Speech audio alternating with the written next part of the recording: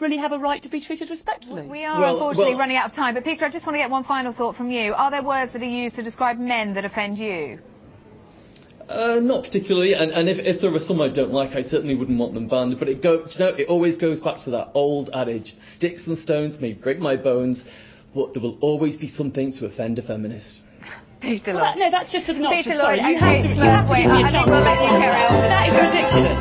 No, hang on, I won't do your show again if you don't let me respond. Go on, Kate, have a word. Come on, that's ridiculous. I mean, first of all, to allow somebody on there